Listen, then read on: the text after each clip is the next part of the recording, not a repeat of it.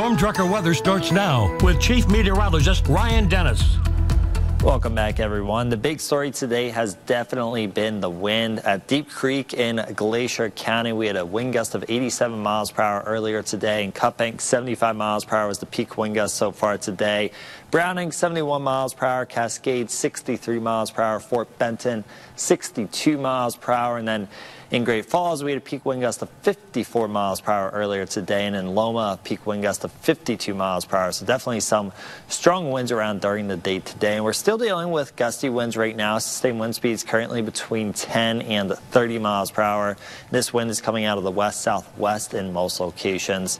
For the Rocky Mountain front, there is still a high wind warning in effect for the next couple of minutes, but that will expire at 6 p.m. We also have a high wind warning in effect for Cascade County, Judith Basin County, the Highwood Mountains, and the Little Belt Mountains until 6 a.m. on Friday. Could see some gusts up to 60 miles per hour in these areas this evening, as well as overnight tonight. Now, as we go through tonight and into tomorrow, we are going to continue to have gusty to strong winds around.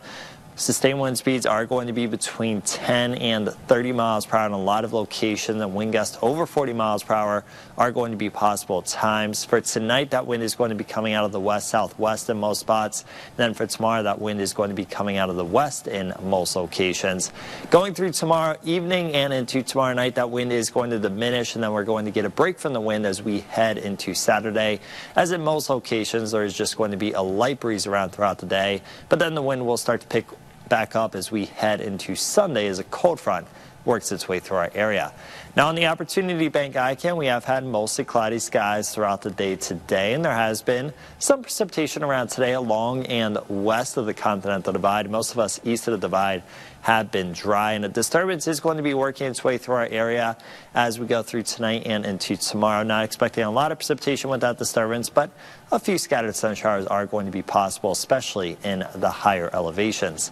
As we take a look at Feature Track, again, there will be a few snow showers around tonight, especially in the mountains. We're also going to have partly cloudy to mostly clear skies overnight tonight. For tomorrow, we are going to have partly cloudy skies throughout the day.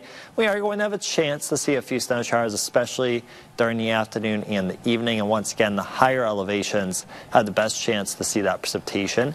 Heading into tomorrow night, the snow showers will taper off and we'll have partly cloudy skies. And then during the day on Saturday, we are going to have partly to mostly cloudy skies throughout the day. And a couple of snow showers are possible in the mountains, but most of us will be dry. There is also a winter weather advisory in effect for the Glacier National Park area. This is in effect until 8 p.m. on Friday. Blowing and drifting snow is going to be a huge issue in this area. We're also going to receive 1 to 9 inches of new snow accumulation tonight and tomorrow, with the high snow amounts occurring above pass level. Tonight, lows are going to be in the mid to upper teens and low to mid 20s. Tomorrow, cooler than it was today, with highs in the mid to upper 20s and low to mid 30s. It remains cool on Saturday, and then there will be scattered areas of snow around on Sunday and Monday, and it will be colder with highs in the 20s. Temperatures warm back up into the lower 30s for the middle and end of next week. In Great Falls, breezy tomorrow and a little bit cooler, and then some snow around on Sunday and Monday.